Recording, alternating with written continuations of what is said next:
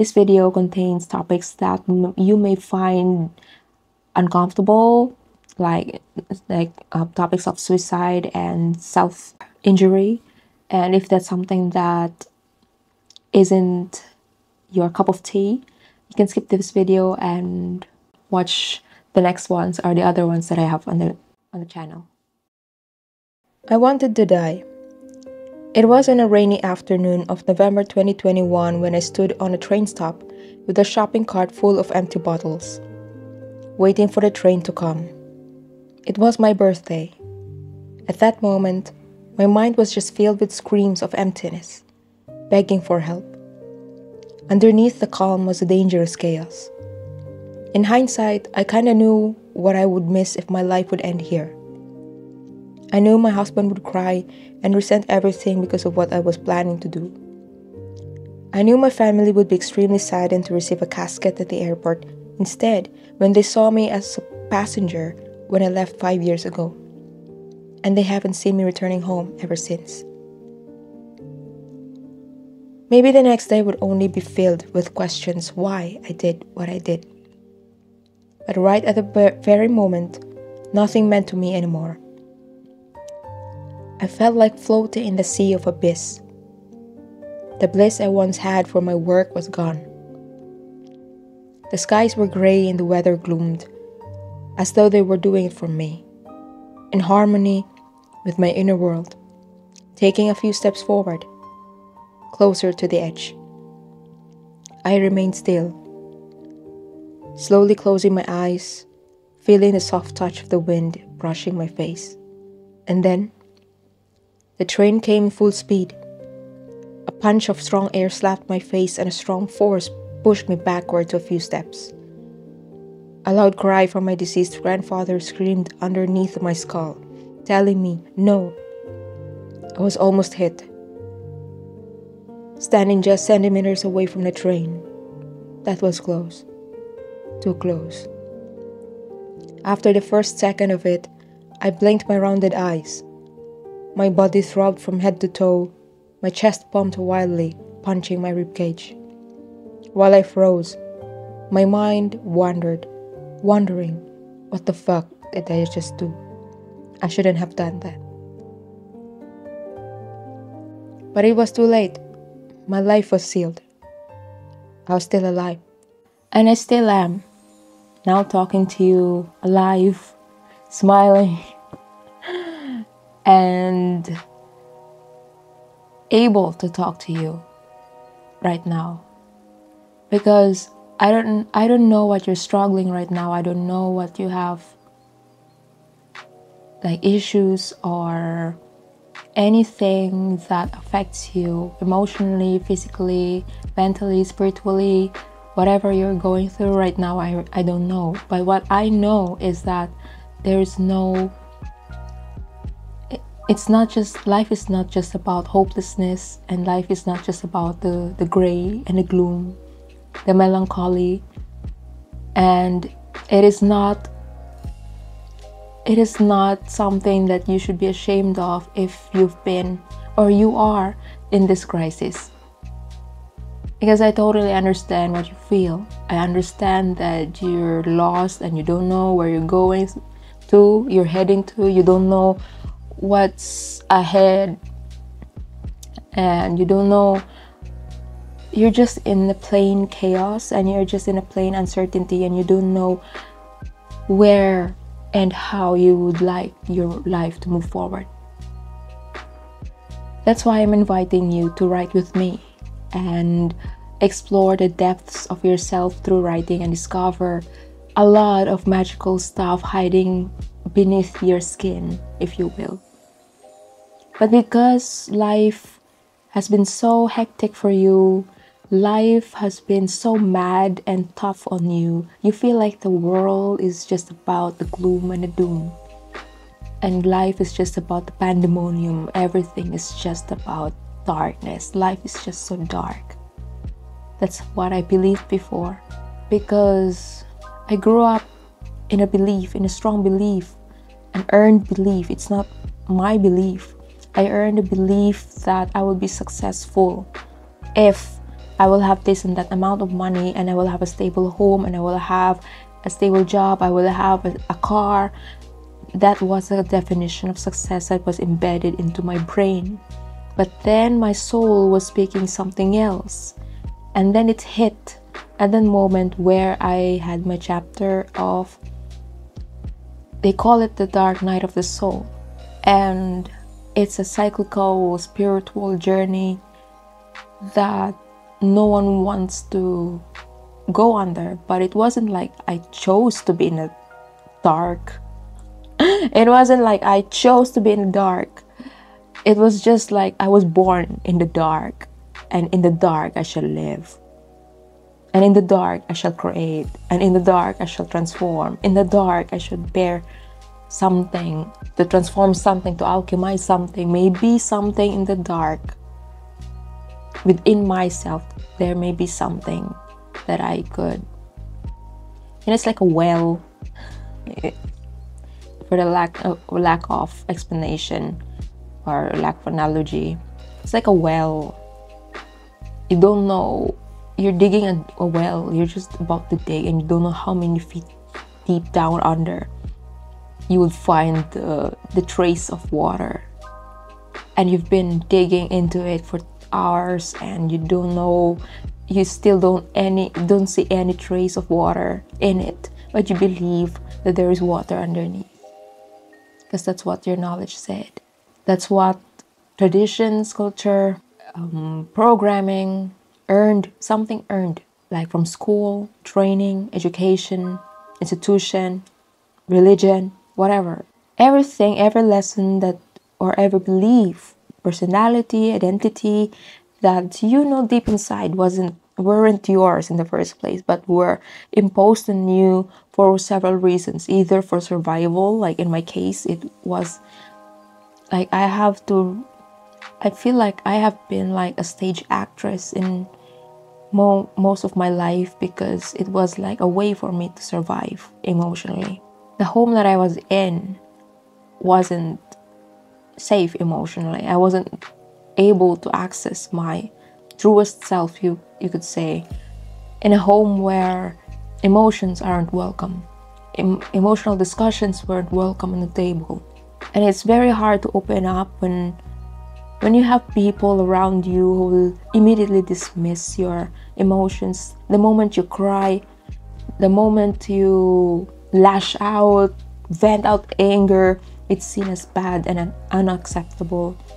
And because of these things, I have learned that if I hide all those things, if I learn to suppress and repress everything that is considered bad and dangerous for my survival, because I will be physically, like I will be beaten up as a kid when I do bad things. If I'm a bad girl, I will be beaten up, I will be humiliated, it was pure trauma for me. That's why as an adult I have problems. I admit that I have problems with authority figures in any form, shape, because of the kinds of authority that I have learned and was imprinted on me when I was a kid. Like their inability to explain to me why I was beaten up, the why I was suppressed, why I couldn't say the truth, why I couldn't feel my feelings, why I wasn't allowed to express how I feel, and what I really think about things without being judged. Yo, you're wrong. Oh, you shouldn't do that. You shouldn't be like that. That's so unreligious. That's unholy. That's so... Life has blessed me with opportunities, because in those situations, I don't know if I have told anyone about it, but in those situations, like during those moments, like in the moment when I was beaten up, when I was being humiliated, bullied, regards to those who bullied me, wherever you are, to those people who have butchered my unicorns and my magical world. During those moments, I think like I always ask myself, why? Why are they doing this? What did I say that made them do this? I was a kid, 8 years old. Like, is it the only life that I have? As early as 8, I already have existential crisis, like the start of it. Because, like, every time I ask something, it could either be dismissed or I will be punished for it. Because, let's say a suggestion, let's say anything that I think is right for me, whatever it is, like I go out with friends or play with friends, like it wasn't like allowed all the time. It was like I'm stepping on eggshells all the time. It was like I have to check on my caregivers' expressions or their faces, their moods. I have to check all the time. Like I have to be hyper vigilant all the time, because I don't know if this suggestion, if whatever I say, whatever I have in my mouth, whatever that comes out of my mouth will either be punishable or was it something like enough to face some bad consequences, or maybe some mild will be like a bit of humiliation and dismissal. The worst would be like being dragged out of public and being beaten up in the corner. And that marked my life. That's why I self-inflict. That's why I hurt myself. And because of what happened to me in my formative years, I've always believed that life is just about the doom and gloom. Life is just about sacrifices. Life isn't about joy, pleasure, happiness. Because I remember my parents would say, you can't be happy all the time because tomorrow will be a sad day. Or it's like a belief, I don't know if it's Filipino or if it's just them, but they always say you can't be happy too much. If I laugh too much, they say, oh, shut it up. You can't laugh too much because you might have a difficult day tomorrow. So because of that, I learned that I can't be happy. I learned how not to be sad, to the point that I was numbed. And in college, it was, yeah, I snap. Great. So if any one of my college mates saw what happened to me, or if any one of my college mates see this video, and if you could recall that moment where I snapped and kind of suspended the entire retreat. It was supposed to be 3-day retreat, but because of what happened to me, I snapped and they didn't know what was going on. They didn't know what happened. This is the explanation. And it's been 10 years ago, more than 10 years ago, I guess. Yeah. And because I had this persona of being this student leader, top-notch, or like, like at the top. In high school, I was like the class valedictorian, and so on and so forth. So accolades here and there. So no one could expect that underneath this successful, unreachable woman who looked so, she has it together. She has her life put together, and deep inside I was dying. I mean, I wanted to die. I wished to die every day. Like every day I wish the jeepney would have an accident. It was a selfish thing. It was a selfish thinking, I know. But at that time it was like I was so desperate for escape that I just wish that this taxi would just have an accident. I would just die here, or I would ride a jeepney and then it would just have an accident every day. And to the point like it just morphed into self-inflicted injuries. So from there on, it almost cost relationships. It almost cost my life.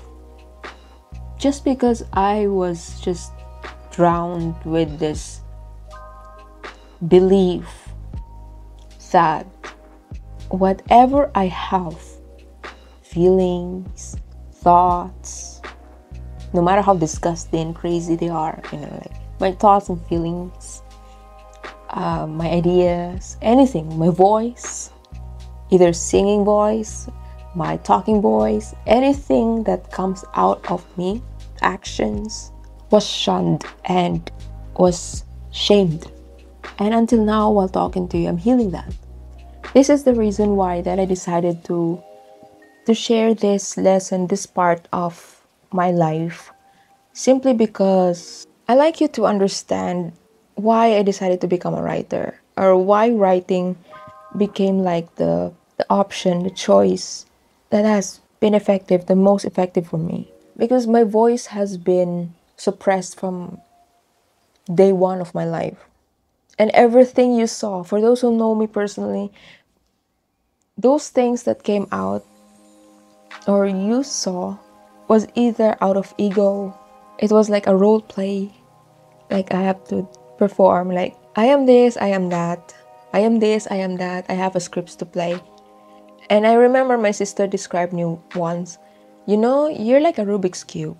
You have different persona for different person. And at that time, it wasn't something like, it was a big deal. But right now, looking back as an adult, just looking back at that statement, that I feel that she saw a Rubik's Cube out of me, out of all the objects. And until now, I've been reflecting on it, like in hindsight, like out of all the things, like underneath the surface of the chaos and the busyness of life and all, I still have that in hindsight, because it explains, or it gives me, it's like a mirror, it's the truth that I have to acknowledge, that in every person actually I deal with and talk to, I have different personalities. And that was like, okay, so and then ask myself, like, why is that so? Is that like a response?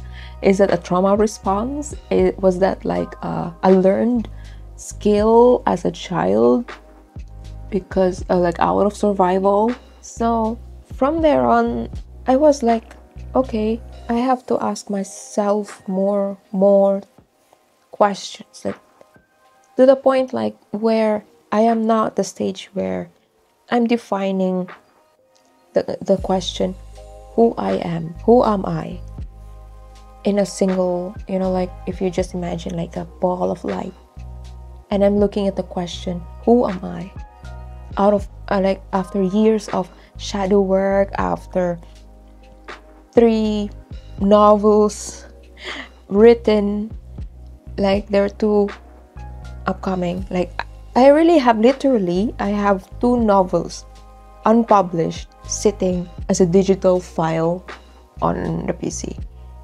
Literally, I finished that like within, like I started writing novels 2022, and until 2023. In 2023, I finished 2 novels, and then plus the novella, while we're moving into the new apartment.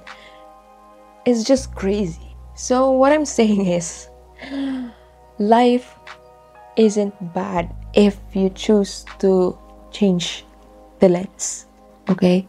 My life has just changed, or my life just shifted when I started to listen to myself. And when I listen to myself, that means acknowledging what happened to me, writing them down, confronting my fears, my trauma through writing, through automatic writing, through meditative writing.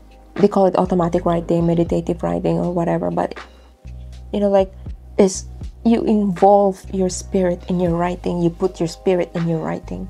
That saved me.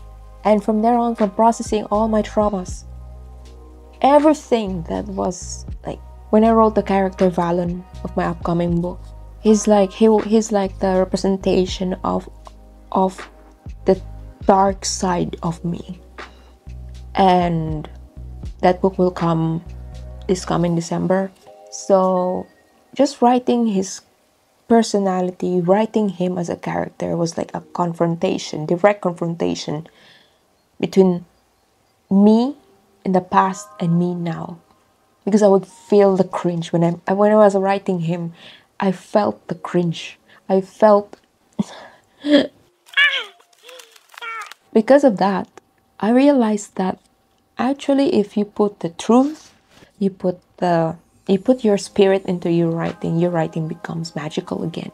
Your writing will have life again. But before anything else, before that happens, you must learn how to acknowledge your why. Just like Greg McKeown has written in his book, and his wonderful book about essentialism, about the disciplined pursuit of less. Like, in whatever, regardless of whatever industry you're in. I mean, like right now, and then deep down in your heart, you know that you're a writer. Then maybe it's time to listen to that little whispers and do something about it. Ask your why. Why are you doing this? Why do you do what you do? So I hope you learned something from me today, and I know this topic or this video in general is a bit heavy and dark, but I like to get into these things not just because I want to let them go, but because I would like you to take the nugget, whatever nuggets you take, how many nuggets you take from me. But that's the lesson, why I became a writer, why I wrote my stories like that, or why I've written my novels like that, why I've chosen to be counterproductive in this productive world, why I chose to be an they call someone like me like antisocial, but I'm just a person who rather just go against the grain, because I know my why. This is my second life, and then I will throw that again because of, like thinking their decisions are better than mine, and my intuitive voice has lesser value than their traditions. And we're now in the Aquarian age, and it's time for the shift. It's time for shifting this mindset that this is the only way, and writing should be this and that. It has rules, and writing should just be about imagination without any basis from reality. I don't think like everything is not related at all. Everything is interrelated. You put your spirit into your writing, you put your passion into your writing. Therefore, it is then understandable to put your trauma in it, you put your experiences in it, you put your senses in it. And if you've been a follower on TikTok, you probably heard me saying, look around, or look within. Look around in a way where you see what you see, not just look around, what's in there, what's the trending, scroll. No, look around you. What kind of tree did you see? How many people are there? How many bicyclers, how many bicycle riders have passed by? Or I don't know, like, you are the lens, you are the writer. Show me what you see in your own way. Show me what you feel in your own way, in your own words. Process your dark feelings, your dark psyche. Embrace your, after writing so much, like after writing 2 novels unpublished, I learned that the most effective way for me to really let go of the past and really let go of the emotional baggage that I've been carrying all my life from childhood was through writing fiction, writing in a way where I will be confronted by the character's decisions, character's dialogues. It's like a feeling when I see and watch nice movies. It's like when he says something and then it hits to the heart, and then I cry. Those lines that made me cry, those lines that crushed my soul, I'll write them down, because writing is letting go. The moment you put your words, your thought, your feelings, your ideas on the paper, on the page, a blank page, it's there. Someone can read it. Someone can judge you finally. Someone can criticize you finally. Someone can say something finally.